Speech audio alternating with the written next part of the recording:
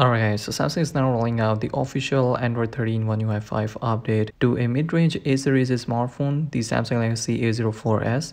Now, Samsung released the Galaxy A04s in September 2022 with Android 12, and now it's getting first major Android update, which is Android 13 with the core version of One UI 5.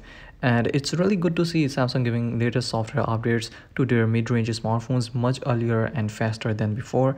So the Android 13 is out for A04s, and you can check for the update by going into your settings, about phone, and then software update menu. Now right now I don't have the actual screenshot of the update, but the update has this firmware version number. The size will be around 3 gigs and it will have November 2022 security patch. Now talking about the Android 13, so it brings new features like pre-app language, new media player, combined security and privacy settings. And on top of Android 13, there will be an updated version of Samsung's custom UI or skin, which will be One UI 5.0.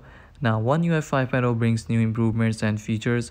Everything feels enhanced and more smooth. Features that One UI 5 brings includes new personalized lock screen with new clock styles and color palettes. You can also set short video as a wallpaper. There's a whole new range of dynamic wallpapers. Now you get more color palettes to customize the theme according to your style. You can now stack widgets and switch between them by swiping right or left. You get a combined security and privacy setting, which is a Android 13 based feature. Samsung Gallery now lets you extract text from images in your photos. So these were top main features that One UI 5 brings, but definitely there will be more changes and features in One UI 5.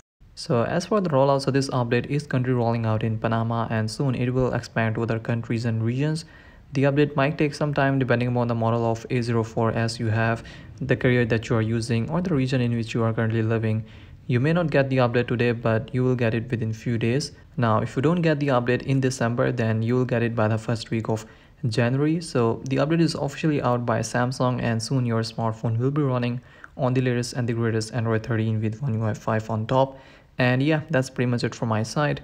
Give this video a thumbs up, and I will see you all in the next one. Peace out.